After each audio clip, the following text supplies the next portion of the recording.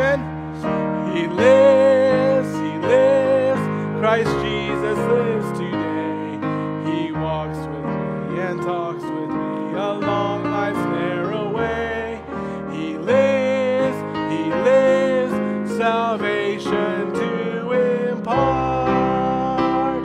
You ask me how, I know He lives within my heart. Great singing. You may be seated. Welcome to Trinity on Wednesday nights. We got people all over the building learning and growing, and we're excited about what God's doing around here. You know, in the last couple of weeks, we've doubled on Wednesday nights. Did you know that? It's been amazing. We averaged 80 the last year or so on Wednesday nights, and the last 2 weeks we've had 150 and 171. So praise the Lord for that, and I hope you've been getting a lot out of the series we've been doing, and I know that we've had a lot of people growing in discipleship groups, and the kids are having fun, and the learning, and the teens, so we're just excited about that. If you didn't get, there's two things we should have got when you came in. One was a handout for tonight's lesson, so it's a big handout that has Christ's return right on the top. If you didn't get one of those, I got a couple of distinguished gentlemen here that are willing to hand some out for you. The second thing you should have got is also a Wednesday night prayer list, and I know Dave is going to be excited to know that I got mine already. He's given me his the last 2 weeks, so we're really glad that we had that. We're going to do the prayer list at the end. There's also back at the back on those music stands, and you will not offend me by going back there. There are prayer request slips that if you have a prayer request you'd like for us to pray about tonight, you can grab those. If you're watching us online, you can go to our website, and there's a prayer tab, and on that prayer tab you can fill in a prayer request, and we'll get those, and we'll add those to the prayer list. And so we'll be going over those at the end of the service tonight. We'll cut off the live stream, so it's just the prayer requests are just about who's in the room. And but of course, if you have a prayer request, we'd love to pray for you if you're online. So make sure you fill out that form on trinitybaptistfindlay.com. So we're on the World Wide Web. The internet cord got to our building, so we're connected. And that's a joke. It's dumb. Anyway. We're going to get into today's lesson. Matthew chapter 24 is where we're going to be tonight. Matthew chapter 24. So if you have your Bibles, go in them to Matthew chapter 24. We have established a couple of things over the last couple of weeks, and to get us into tonight's text, let's do this. Let's read. And we're going to read go to Matthew chapter 24. We're going to read starting in verse 1. And I'm going to read down, to verse number 9. That's where we'll get through tonight. I won't cover everything I possibly can with those 9 verses, but we'll start there. So let's look at Matthew chapter 24, verses 1 through 9. Let's go there, okay? Here's what it says. And Jesus went out, departed from the temple, and his disciples came to him to show him the buildings of the temple. And Jesus said unto them, See ye not all these things? Verily I say unto you, there shall not be left here one stone upon another, and that shall not be thrown down. And as he sat upon the Mount of Olives, the disciples came unto him privately, saying, Tell us, when shall these things be? And what shall be the sign of thy coming and of the end of the world? So let's pause for a second. I'll keep reading here in a moment. The context here, Jesus has been from the triumphal entry into the temple. He overthrew the money changers. He went back the next day, pronounced woe on the Pharisees, and then talked about the temple and what was going on there. They asked him if he was the Messiah. All these different things were going on. Eventually, as he's leaving the temple, he tells his disciples as he's leaving Jerusalem, leaving the temple, hey, you see all these things, not one stone will be left upon another. This whole temple is going to be overthrown. And so in the disciples' mind, this is what we covered 2 weeks ago and then last week. In the disciples' mind, Jesus didn't have two comings. The disciples believed that Jesus was the Messiah. They believed that as they followed him, and you would too if you saw him transfigured and calm the storm and do all those other things. So they believe Jesus is the Messiah. But they believe because of their theology, because they only had the Old Testament, they believe that Jesus had one coming, not two. So they believe that, and now he's rode in on a donkey. That's fulfilling prophecy. He is saying to the public that he's the Messiah by what he did. They are excited because that means in their mind the kingdom is coming, and it's coming now. It's coming quick. We want it to happen. And they believe that the second coming, there would be all kinds of things that would go on, all kinds of devastation, apocalypse, but that Jesus, when he comes back, he's going to bring in the kingdom, defeat the nations. And so they were excited. Even at in and around the Last Supper, they were discussing, well, who would be the greatest in the kingdom? Who's going to sit on his right hand and on his left? They're believing all those things. And so they're at a situation now. Jesus is talking about the destruction of Jerusalem and all these things happening. And they're thinking, that's why they ask what they ask in verse number 3. Tell us, when shall these things be, and what shall be the sign of thy coming and of the end of the world? That's what I covered the first week. In the second week, I went to verse number 8 specifically, where it says, and all these things are the beginning of sorrows. We'll talk about that in a minute. I'm going to read, continuing where we were at, and I want you to see how many times it says the end is not yet. Okay? Verse 4. So what they're asking, what's the end of the age? What's the sign of your coming? How do we, and coming there meaning full fruition, how do we know when you're going to be king and we're going to rule and reign with you? When is this going to happen? What are the signs? Verse 4, and Jesus answered and said unto them, take heed that no man deceive you, for many shall come in my name, saying, I am Christ, and shall deceive many. And ye shall hear of wars and rumors of wars. See that ye be not troubled, for all these things must come to pass, but the end is, do you see it? Not yet. For nation shall rise against nation, and kingdom against kingdom, and there shall be famines and pestilences and earthquakes in divers places. And these are the beginnings of sorrows. Then shall they deliver you up to be afflicted, and shall kill you, and you shall be hated of all nations for my name's sake. I'll keep reading. And then shall many be offended, and shall betray one another, and shall hate one another. And many false prophets shall arise, and shall deceive many. And because iniquity shall abound, the love of many shall wax cold. But he shall that endure unto the end, the same shall be saved.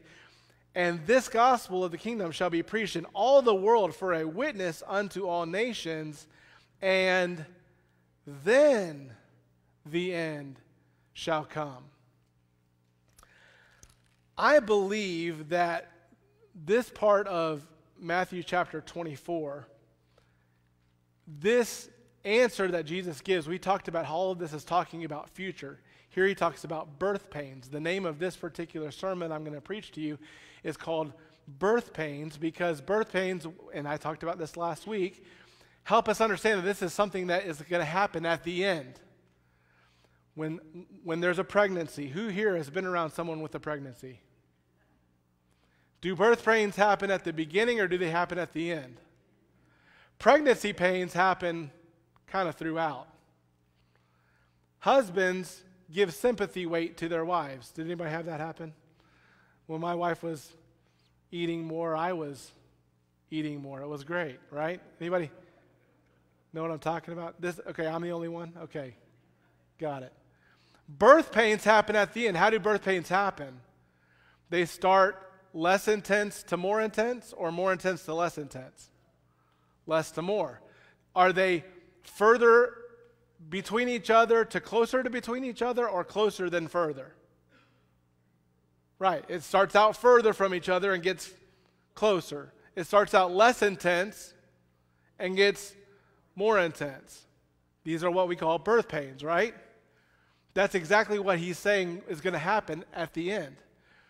It is my belief that Matthew chapter 24 is in terms of end times prophecy, is after the tribulation, not the tribulation. I almost got kicked out here. After the rapture, the church will not be a part of it. But before Jesus' second coming, what he's describing is the tribulation. The 7 years of tribulation between when the church is taken up and when Jesus Christ comes back a second time. That's what's being described here. You say, well, what do you mean? How do you know that? Well, there's a lot of reasons that I've covered the last 2 weeks. If you haven't seen them, go on to our website and check out what we've talked about so far. But I want to show you something really interesting. If you have your Bibles, I need you. In fact, I'm going to ask Brother Gentry to come up here. Brother Gentry, would you help me for a second?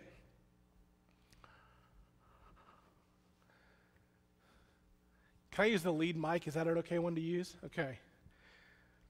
Brother Gentry, you're in Matthew 24? Mm-hmm. Okay. I'm going to have you read.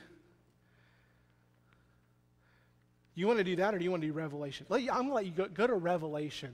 Go to Revelation, and you're going to go to Revelation chapter number 6, I believe, which is, Revelation chapter number 6.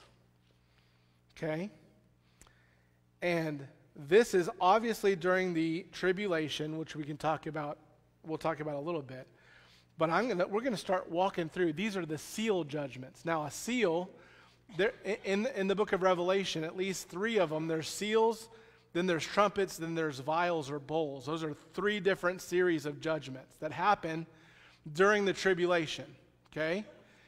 Now, Jesus describes in Matthew 24 these birth pains, and we're going to read about these seals, okay? So, Brother Gentry, in verse number 1, it gives us the first, verse 1 and 2 gives us the first 2 seals. Would you read verse 1? And I saw when the Lamb opened one of the seals, and I heard as it were the noise of thunder, one of the 4 beasts saying, Come and see. Okay, go ahead and read verse 2. And I saw and behold a white horse, and he that sat on him had a bow, and a crown was given unto him, and he went forth conquering to conquer. So you have this rider on a white horse, and you have war happening from this rider. Do you see it? Okay. Now go back to Matthew chapter 24, which is our text. You can kind of do both. You have we're going back and forth, okay? Matthew 24, Jesus says in chapter 4, in verse 4, And take heed that no man deceive you, for many shall come in my name, saying, I am Christ, and shall deceive many. And ye shall hear of wars and rumors of wars. See that ye be not troubled, for all these things must come to pass, but the end is not yet.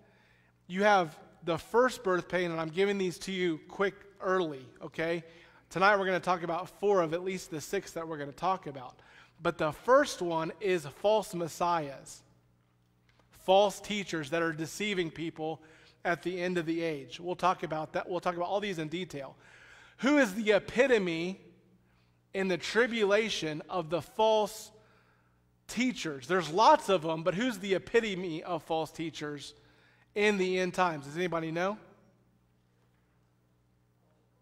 There's the false prophet, but there's also the Antichrist, right? In verse number 1, for many shall come in my name, saying, I am what? Christ. And he shall deceive many. So you have this person that's coming among many who are deceiving, and he's the number one deceiving. And we're going to see, as we're going to study in a minute, he is used to make war with the nations. A bunch of the war that goes on happens because he's going to war with all over the place. We're going to see that. So seal number 1 is this person that's going to conquer. Seal number 2 is the fact that he's conquering, right? The second says, verse 3, and when he opened the second seal, go ahead and read. And when he had opened the second seal, I heard the second beast saying, Come and see. And there went out another horse that was red, and power was given to him that sat thereon to take peace from the earth, and that they should kill one another. And there was given unto him a great sword. So the first seal is this person going forth to conquer, the Antichrist, also a deceiver in Matthew 24. The second one is this sword that's given and this power that they should go out and kill one another, and there was this great sword. So what do we see in verse 6? And you shall hear of wars and rumors of wars, see that ye be not troubled. For all these things must come to pass, but the end is not yet. And the nation shall rise against nation, kingdom against kingdom. So here you have worldwide war. First one's the deceivers, false messiah. Second one is worldwide war. Wars of all kinds, right? Seal number 3, verse 5. And when he had opened the third seal, I heard the third beast say, Come and see. And I beheld, and lo, a black horse, and he that sat on him had a pair of balances in his hand. And I heard a voice in the midst of the four beasts saying, A measure of wheat for a penny, and 3 measures of barley for a penny, and see thou hurt not the oil and the wine. In verse 5, you see this third seal. It's a black horse with a pair of balances in his hands. What's used in those balances is like what they would use to measure out money for food. And then you have in verse 6, a measure of wheat for a penny and 3 measures of barley for a penny, and see that it hurt not the oil and wine. That's talking about famine. The prices here are inflated because there's so little food. So just a tiny little bit for a day's wage, just a tiny little bit. That's what it's talking about. So you're talking about famine. Okay, go back to Matthew 24. Verse 7 said, wars and rumors of wars, and there shall be famines and pestilences and earthquakes in diverse places. So do you see how the seal judgments are coordinating with exactly what Jesus said would happen? You're like, well, prove one more. Okay, let's look at one more. All these are the beginnings of sorrows, verse number 9. Then they shall deliver you up to be afflicted, and shall kill you, and shall be hated of all nations for my name's sake. Okay. Verse number 8 in Revelation 6. Verse number 7. And when he had opened the fourth seal, I heard the voice of the fourth beast say, Come and see. And I looked, and behold, a pale horse, and his name that sat on him was Death, and hell followed with him. And power was given unto them over the fourth part of the earth, to kill with sword, and with hunger, and with death, and with the beast of the earth. I got a little ahead of myself. There's talking about death with hunger, pestilences, those kinds of things. That's, again, coordinating with Matthew chapter 24, verse 7. At the end, there shall be famines, pestilences, earthquakes in diverse places. Verse 9, then when we get to verse 9 of Revelation chapter 6, go ahead and read that. And when he had opened the fifth seal, I saw under the altar the souls of them that were slain for the word of God and for the testimony which they held. So here in verse 9, you have people who are being slain who, for what reason? For the word of God. Are you with me? Okay, now go to Matthew 24 and look at what Jesus says next in verse 9. Then shall they deliver you up to be afflicted, and shall kill you, and you shall be hated of all nations for my name's sake. Do you see any kind of correlation here? What Jesus is saying about the end times, here's the thing. He's the author of the book. He's author of both. Are you with me? So I believe, not all of the seals completely coordinate, but it definitely seems like similar authors. Who agrees? Okay, you see the point. You see my connection. Give it up for Vanna White. Thank you, Vanna. You guys, I appreciate it. All right, so I'm making the argument that this is about the tribulation, and we're going to talk tonight about these first 4 of the birth pains. We're going to go on and do more next week. So let's talk about these birth pains. You have it on your handout. Here's my sermon in a sentence. We can understand the beginning of the tribulation. That's why I use the word tribulation, because I believe this birth pains are talking about the first part of the tribulation. Then it's going to talk about the abomination of desolations, which is in the middle, and then it's going to talk about the end, the last 3.5 years later on in Matthew 24 and 25. So we can understand the beginning of the tribulation by understanding the 6 birth pains described in Matthew 24, and we're going to go through verse 9. I put 1 through 10, but we're going to go through verse 9. The first birth pain, you've already heard it, right? Number 1 are false teachers or false messiahs. False messiahs. Verse 4, and Jesus answered and said unto them, take heed that no man deceive you, for many shall come in my name, saying, I am Christ, and shall deceive many. Now, pause for a second. One reason why so many people get this interpreted wrong is because they miss something that Jesus does that is, I've already brought this up, but I'm bringing it up again because there may be some new people here. When a prophet talked about end times or talked about a future event, sometimes he used present tense or talked to the people that were in front of him as if they would be in that future time. That's all over the Old Testament. Isaiah talking about something that would happen 200 years later, but speaking to the people that were right in front of him. Does that make sense? These guys did not know when Jesus would come. They didn't even know that Jesus was going to come back or return. They didn't understand that was. They did not see the time between Jesus. They didn't even hardly see Jesus' death, burial, and resurrection. They didn't see it. He kept saying, I'm going to die, I'm going to rise again. And they're like, it just went past them.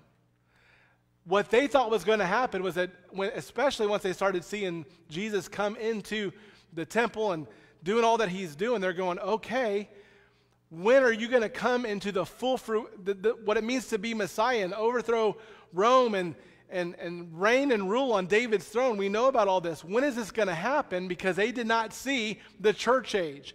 That's why Paul, the Apostle Paul, calls it the mystery. Behold, I show you a mystery. He's talking about this thing that was previously not addressed. Okay, we talked about that. Remember, let's go. Ephesians.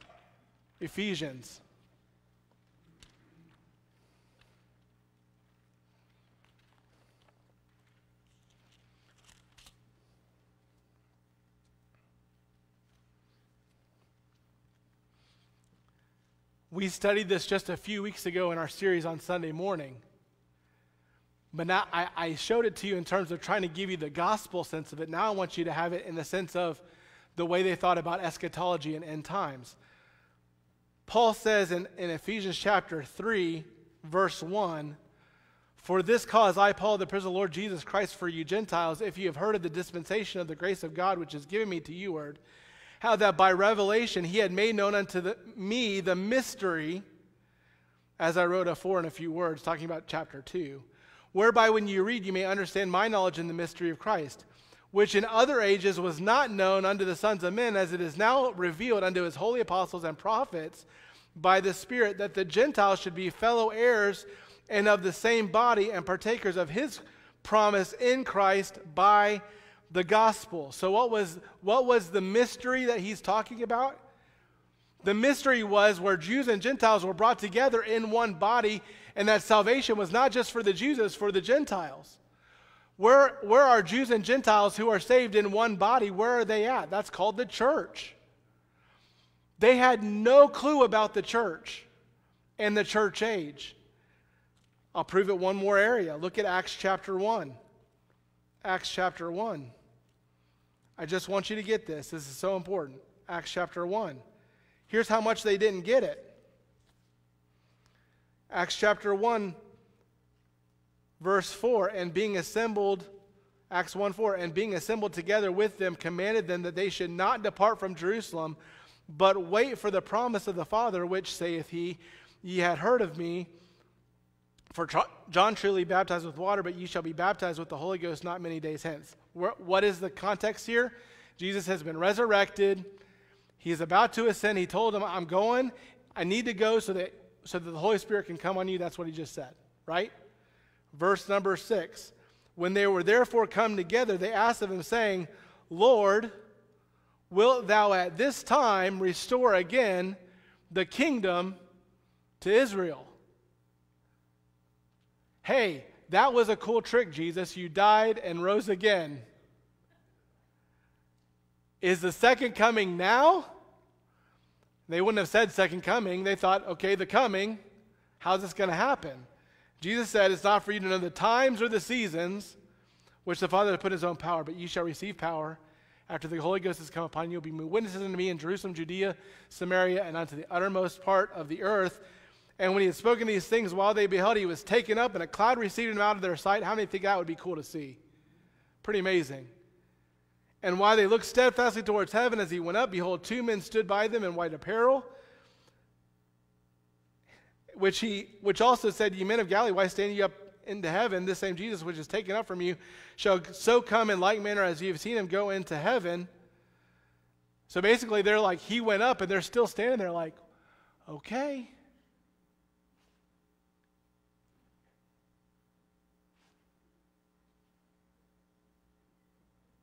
Now? Right? Be my witnesses. Okay. What I'm saying is, they thought that second coming was, by that point, they would have thought, okay, it's going to be a lot closer. So my point is, they did not see the church age. So when Jesus says in Matthew chapter 24, when he's saying to them, don't be deceived, and he's talking to his disciples, and he's giving them this answer, he's not necessarily, because he's saying you, and he's speaking to them, he's not necessarily saying that they would be the ones that endured it at the end. He's speaking, he's transported into the future because that's exactly what they were asking about. And he's speaking to them as if they're the ones that are going to be a part of that future. Does that make sense? Okay. So, he says, take heed that no man deceive you, for many shall come in my name, saying, I am Christ, and shall deceive many. Now, so this first birth pain is false messiahs. There are, some might say, well, there's always been false messiahs. That's true. But it seems to be the case here that there are going to be more and more people who are claiming to be false messiahs, false teachers. It's going to grow. He says here, take heed, which is the word blepo, to see to it or be aware. That's the idea he's giving here. He's giving them a warning. At the end times, when the Holy Spirit is gone, when the church is taken away, and it's the time of the tribulation, there's going to be all kinds of chaos. And in all of this chaos and all this catastrophe, people will be looking for answers. And there will be people that rise up during that time to say, hey, you can trust in me. You can believe in me. Follow me. And they will try to take advantage at that time. There are going to be so many people deceived. The number one example, as I've already asked you, what's the number one example of this in the end times? It's the Antichrist.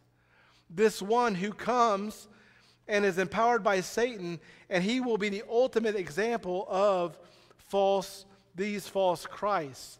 The Antichrist is described in multiple ways throughout Scripture. In number one, he's described as a deceptive and a fierce king in Daniel chapter 8:23. I didn't put all the scripture I'm going to go through tonight on the screen, but I'm going to take you and read it. You can go with me. I'll give you the verses, but at the very least, write these verses down, and then you can go back and read them later, okay? Some of them I'll tell you when we're going to be there for a minute. Daniel 8:23 through 25 is this first part that describes this deceptive and fierce king. It says, and in the latter time of their kingdom, when the transgressors are come to the full, a king of fierce countenance and understanding dark sentences shall stand up. Here you have this fierce king who understands dark sayings or dark sentences, or understands, he's a very deceptive person. It says he'll stand up. His power shall be mighty, but not by his own power. And he shall destroy wonderfully, and shall prosper and practice, and shall destroy the mighty and the holy people. And through his policy also he shall cause craft to prosper in his hand. And he shall magnify himself in his heart, and by peace shall destroy many. We understand that in the end, the Antichrist is going to try to make peace and will sign peace treaties, and then he will break those peace treaties. And then at the end, this is my favorite part, into verse 25, but he shall be broken without hand. Who breaks the Antichrist? Jesus Christ himself. That's who does it.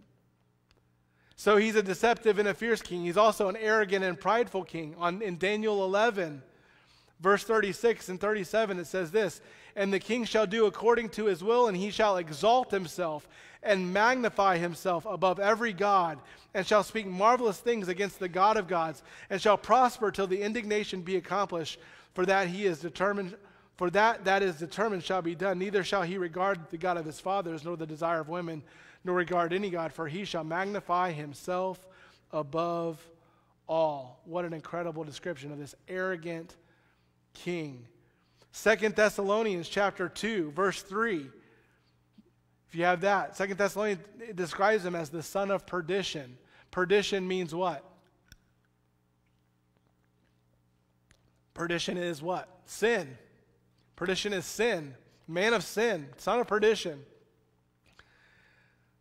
2 Thessalonians 2, verse 3 says this, let no man deceive you by any means, for that day, talking about the day of the Lord, we just studied this in Sunday school, that day shall not come, except there come a falling away first, and that man of sin be revealed, the son of perdition, who opposeth and exalteth himself above all that is called God, or that is worshipped, so that he as God sitteth in the temple of God, showing himself that he is God.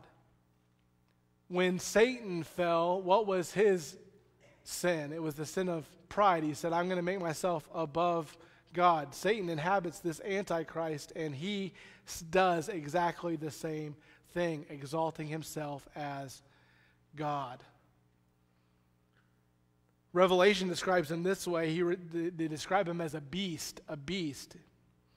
Revelation 11:7 talks about it. When they shall have finished their testimony, the beast that ascended out of the bottomless pit shall make war against them and shall overcome them and kill them.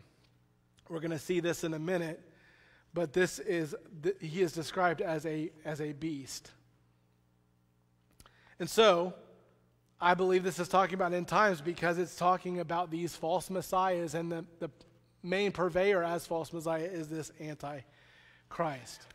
Here's birth pain number 2. Are you ready? Birth pain number 2. It is wars, or wars and rumors of wars, as the scripture says. Look at verse 6.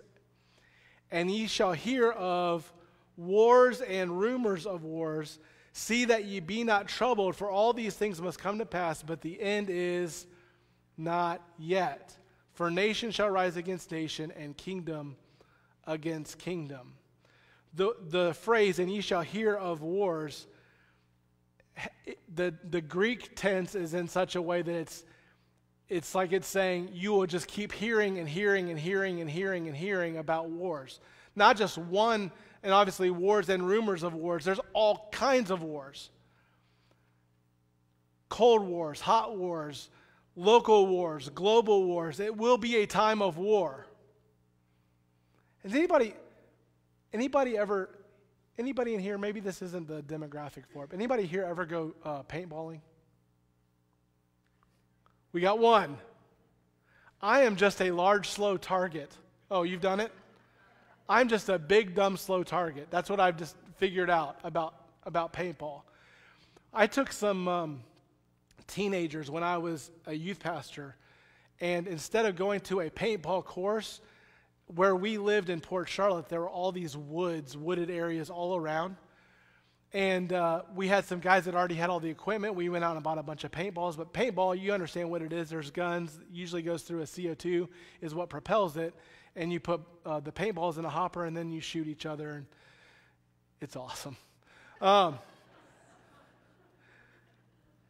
But in Florida, I was kind of a dumb youth pastor. It was Florida during the summer, in the woods. We're all out there in the middle of nowhere, running around in the woods. But I got this like feeling of actually being, I remember that being one of the first times where I just in my own mind thought about, this is what war's like, except that when I get hit, I laugh and, start over. But it was that moment that I imagined, what would it be like, where it's like you're one and done. Like you get one shot, and if you get shot, not only are you out of the game, you're out of life, right? And imagining what war is like is just incredible.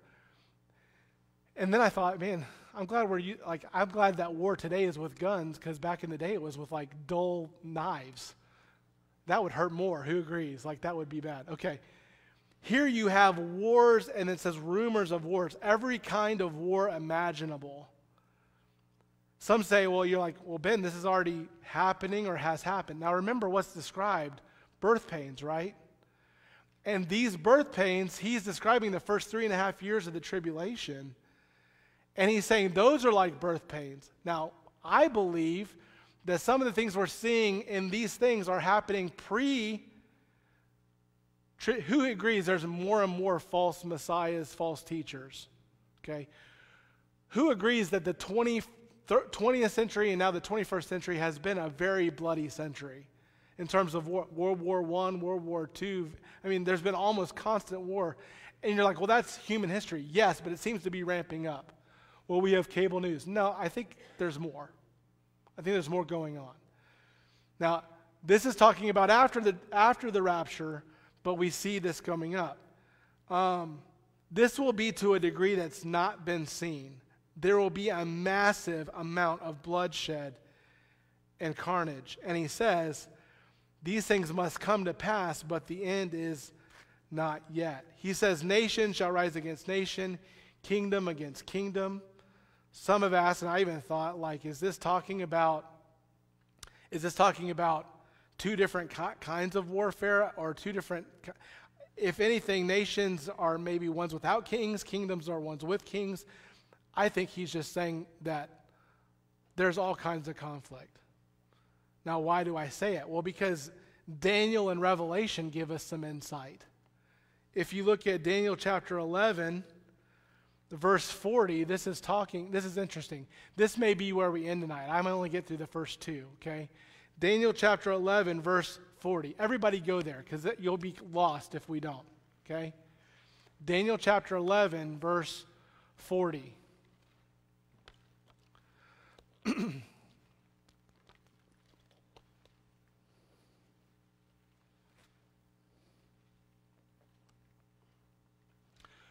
When you study out Daniel, you'll find that the Antichrist seems to be the head of a revived Roman Empire. Geographically, that seems to be in and around the Mediterranean. And so in Daniel 11 in verse 40, it says, and at the time of the end, so this is talking about tribulation, the king of the south shall push at him. Him there is talking about this Antichrist. The king of the south shall push at him, and the king of the north shall come against him like a whirlwind with chariots and with horsemen and with many ships, and he shall enter into the countries and shall overflow and pass over. He shall enter also into the glorious land, and many countries shall be overthrown, but these shall escape out of his hand, even Edom and Moab and the children and the chief of the children of Ammon. He shall stretch forth his hand also upon the countries, and the land of Egypt shall not escape. But he shall have power over the treasures of gold and silver, and over all the precious things of Egypt. And the Libyans and the Ethiopians shall be at his steps. But tidings out of the east and out of the north shall trouble him. Therefore shall he go forth with a great fury to destroy and to utterly to take away many. So you have this Antichrist, and he's being attacked from the south. He's being attacked from the north. He defeats all of them. He takes over parts of Africa. That's what's being talked about here. He's fought off the north. But then later, you have it happening where in tidings out of the east and north come back, trouble him. Some would say that may be Russia, that may be China.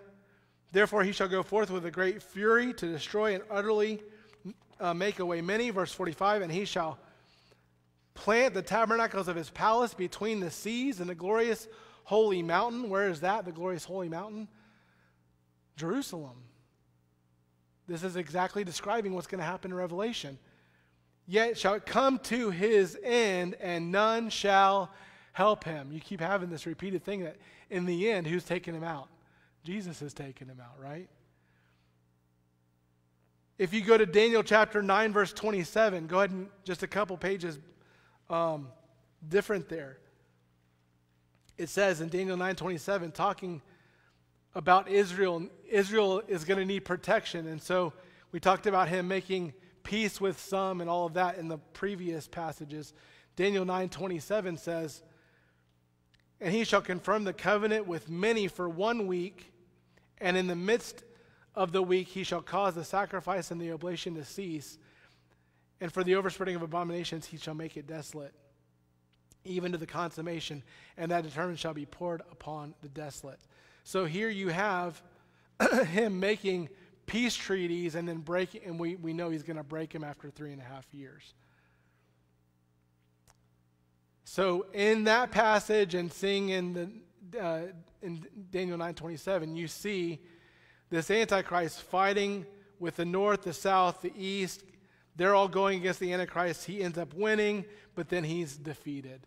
So you have, again, just all kinds of wars and rumors of wars. You got one more, and then we'll pray. Zechariah 14. Zechariah 14.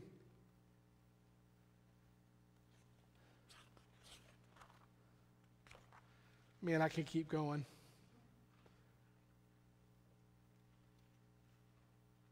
(14:1), behold, the day of the Lord cometh. This is the second coming. And thy spoil shall be divided in the midst of thee, for I will gather all nations against Jerusalem to battle. And the city shall be taken, and the houses rifled, and the women ravished. Half the city shall go forth into captivity, and the residue of the people shall not be cut off from the city. Then shall the Lord go forth and fight against those nations, as when he fought in the day of battle. And his feet shall stand in that day upon the Mount of Olives. Isn't that awesome? Which is before Jerusalem on the east, and the Mount of Olives shall cleave in the midst of toward the east and towards the west, and there shall be a very great valley, and half of the mountain shall remove toward the north, and half of it towards the south.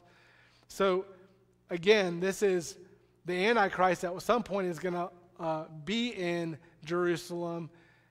The nations are going to come to Jerusalem, but when they come, they're going to fight there, but they're going to end up fighting, and they're going to end up fighting the King of Kings and the Lord of Lords. And Jesus is going to come, and is going to touch the Mount of Olives, and he's going to take them all out. My point is, this is a time of war. You guys see it? It's a time of war. Tribulation. Now, here's the good news. There's at least 4 or 5 more. We're going to get into them next week. But if you know Christ as your Savior, you're not going to be there. Who agrees that's awesome? But he can come at any time. He can come at any time. We're talking about false messiahs. We're talking about wars and rumors of wars. The next couple of weeks, we'll talk about people being persecuted and martyred. Do you know that there's more persecution happening right now than just about any other time in history? There's people all over the world being killed for the gospel. We're going to talk about natural disasters, so-called natural disasters, pestilences. We're talking about persecution. It seems like things are ramping up. Jesus could come back in 100 years. He could come back tonight. Even so, come Lord Jesus. Amen? Let's pray, and then we'll get into our prayer list tonight. God, we love you. Thank you for this time that we've had to look at your word. I pray that you'd help us to feel a sense of urgency about these things. There are people that we know that unless they get right with you, they may be a part of this. They may get to the place where they're deceived. They may get to the place where they're involved in all this chaos and this war. And I pray you'd help us to have an urgency. Help us to look with our eyes to heaven, waiting for you to be here, but help our feet to move quickly to those who are lost. Help us to have an urgency about the gospel, and help us to, as we do have an urgency about it, to say, even so, come, Lord Jesus. We love you. Thank you for all you do. In Jesus' name, amen. Amen. We're going to end our live stream now. Thanks for being with us on Facebook. And if you have a prayer request, go to our